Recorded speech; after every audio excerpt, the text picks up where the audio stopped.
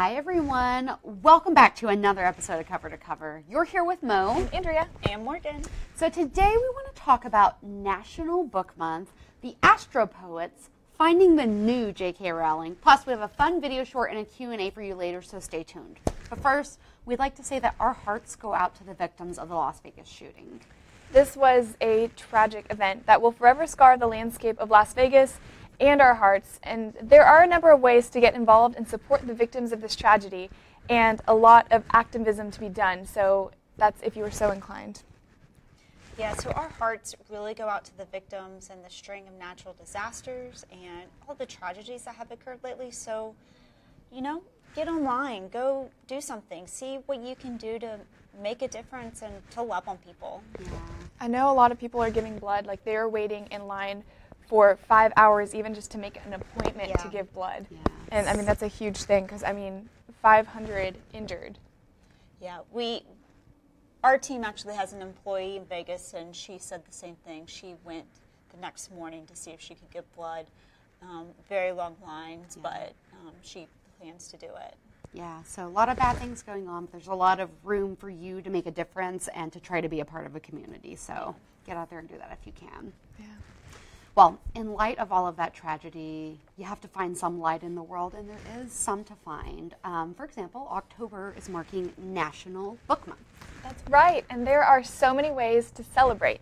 Libraries and bookstores and all kinds of bookish businesses will be hosting events to celebrate throughout this month. And also, schools will be doing projects, and readers will, of course, be reading. So how will you be celebrating Book Month? I'm kind of excited because I don't know that I've ever participated in Book Month to like any kind of extent. So I'm going to be looking for if there's any fun like workshops going on, or like what can I do to set goals for myself. Morgan, you mentioned like reading goals you could set in the month of October. Yeah. I try to set a reading one book a week goal. I'm struggling with it. Ambitious. And then recently I told my husband I wanted to give up dairy. Oh. And he said, I'll give up dairy with you if you read the new Tim Tebow book. Oh. Yeah. That's a thing. Because it's about high performance. And he, Sure. Yeah, I'm sure he gave up dairy and gluten and everything else. Yeah. So I was like, really? That's what you're saying to me right now? But Yeah, so I think I might try to set some goals for myself and try to actually make a dent in my TBR list. I have like a couple of ongoing books that I'm going to try to get through, and maybe set some writing goals. So that's what I'm looking at. I'm hoping to like make a difference in my reading habits and also in the world, I guess. And so I'm hoping that I can like read. I'm making a goal to like read a book and then like give it away. So that's great. Yeah, I always see like folks on like the side of the highway, and I've always wanted to like give them something, and maybe I don't have like money, but maybe like a book might make a difference in someone's life. So hoping to do that, and this is a great month to celebrate books. That's great. I love that. And one way to celebrate National Book Month is also by getting pumped for forthcoming books that are coming out. Right, October's a really big month for publishing. And so it's just something you can look forward to. I don't know if you guys know any new books that are coming out, but that's what I'm excited about. Yes, and there is an interesting project on the horizon for fans of the Twitter account Astro Poets. The account is run by New York City-based poets Dorothy Lasky and Alex Dimitrov and chronicles a modern look at astrology. The two poets also have a monthly advice column in W Magazine.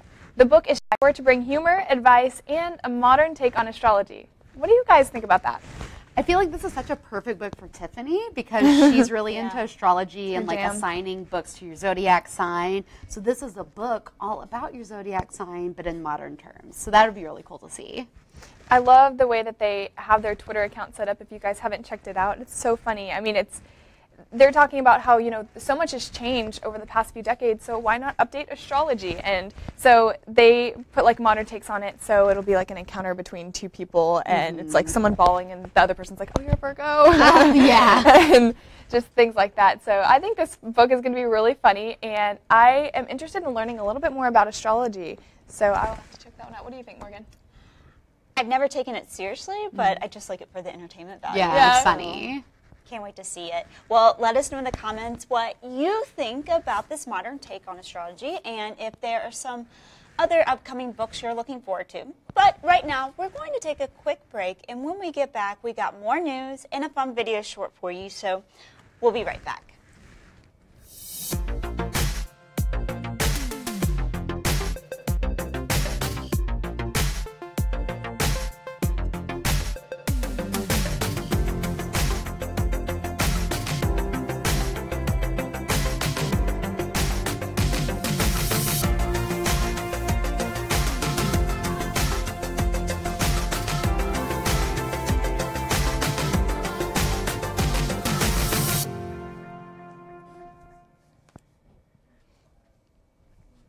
Well, we all love the Queen, JK Rowling, but we're all thinking it. Who is the next Rowling in the making?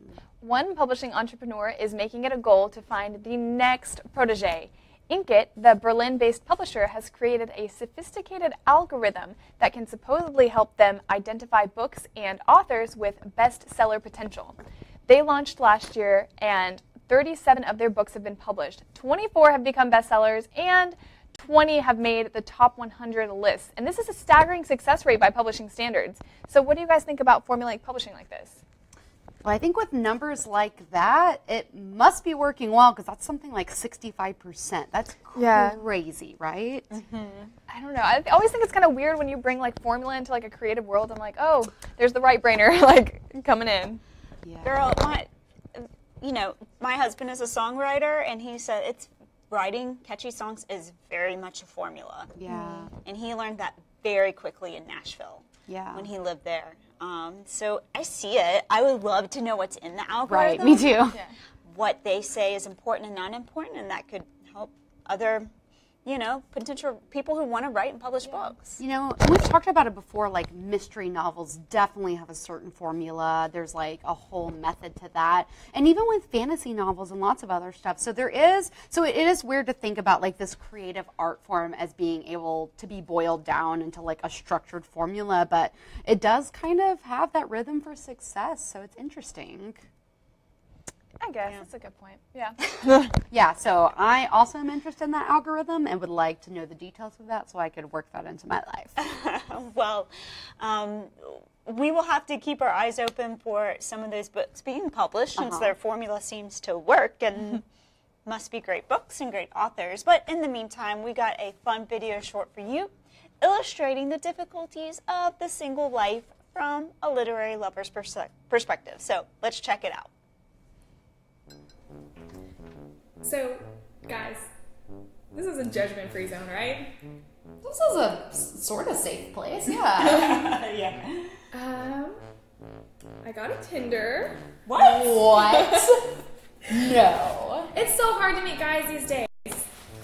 Shut up. You got a Tinder. So, I guess, okay. Anyway, all right, so, here's Okay. the first guy. Edward Cullen. My personality really sparkles, my strongest emotion is angst, and I rarely smile. Currently married for eternity, just looking to make friends so my daughter will quit judging me for being so lonely. That marriage thing's kind of a bummer, but he is cute. Look at those jawbones. Yeah. Is that glitter on his cheek? For an extra treat, Google #suns out, funds out. Is he joking? Is that a joke? Maybe he's funny. I like funny guys. I don't know. He is super good looking. He would outlive you, but he's married. Yeah. Yeah, he is married. And for eternity, That's a really big commitment. Also, he's 116, which you guys know that I like older dudes, but I don't know. I don't know, but me personally, I like them a little bit more hairier. Okay. That makes sense. Swipe left, swipe left. Okay. Sauron, old AF. He has so many followers. About Sauron. Dark overlord seeking endlessly to be reunited with my one and only, my precious. I believe in magnetic attraction and that if it's meant to be, it will come back around. Persistence is my strong suit and I'm always watching. I foster thousands of orcs every year. Aww. And I give them purpose through warring with our neighboring nations. Okay, well. Looking for something serious. And ladies should know I have an eye for jewelry. # the one ring. # have you seen it? # help. Oh my god. Oh my god. You guys, this dude is awesome. He could be the one. He's old. He's like 10,000 years old. He's just like really like mature, I think. Probably. 10,000 years old. Who cares? He likes jewelry. Think about it. He likes jewelry, which I love jewelry, and he fosters orcs. That's a thing he does out of the goodness of his heart. I think we should swipe right on this dude. Okay. I think we need to know more. All right. Swipe right. Okay, Big Brother. Every breath you take, every move you make, every bond you break, every step you take, I'll be watching you. Most people call me Big Brother, but you can call me Big Daddy. Oh. I see what he did there. He likes music. Okay. But if we just for a second think about the contents of the lyrics, I'm gonna go with no.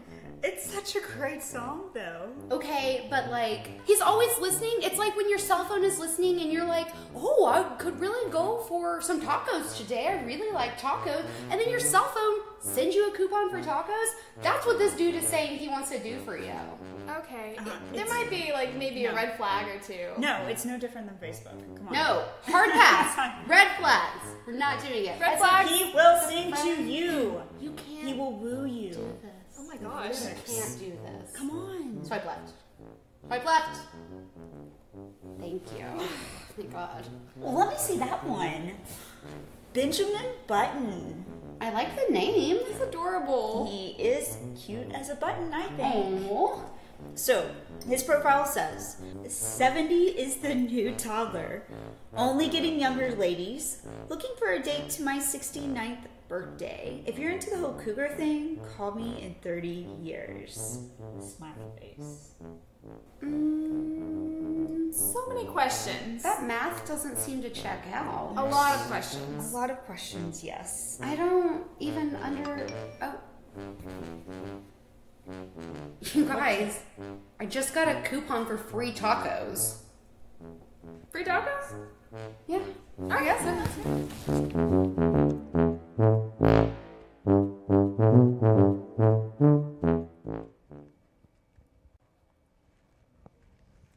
We hope you enjoyed our literary Tinder video. Let us know in the comments what you think about the dating potential, or if there's some other characters you would like to swipe right on. Right. And speaking of you telling us things, we asked you guys a question on Facebook and you answered.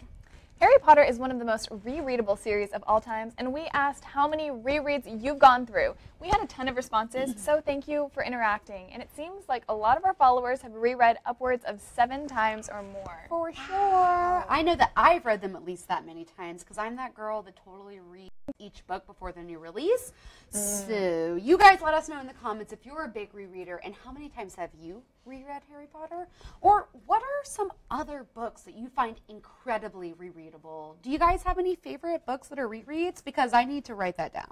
Yes, okay. I always go to like some of my young adult faves, like The Giver and The Outsiders, because they were just like so impactful in my life. And also A Walk to Remember. Girl, I read that so many times. And then The Five People You Meet in Heaven.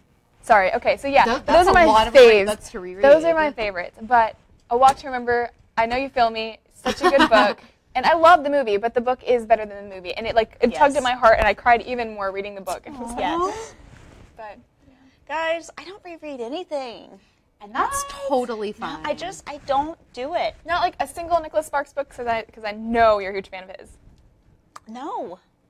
A lot of people don't. A lot of people are like, I've done it once. Why would I like bog down my TBR list by throwing in a reread? Which is like always such a hard decision to make. Like I'm there all the time. Like I really want to reread this impactful thing, but also like new books. So Right. maybe that's not a bad method. I mean, for me, I'm so sentimental that I have to relive those moments. But like I get where you're coming from. I do. You know what's coming next? I just don't understand. Yeah. Even with movies, there's maybe 1 or 2 movies that I've rewatched. maybe rewatch or two. Yeah, I like I to just- relive the past a lot, I think. Yeah. Well, I mean, I've definitely like downloaded a few audiobooks, and it's like those things are expensive, so I've gone through like recycled those. Yeah.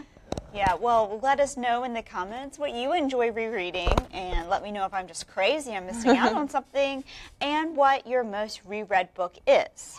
And again, thank you so much for interacting with our Facebook posts, and this is helping us bring more content that you guys care about, so thank you. Yeah, thank you. All right, well, thanks for joining us today. I'm Mo. I'm Andrea. I'm Morgan. And we will, of course, be back on Friday, October 6th, 12 p.m. Eastern, 11 a.m. Central Time. Until then, keep reading, writing, and being awesome. I know we will. Bye. Bye.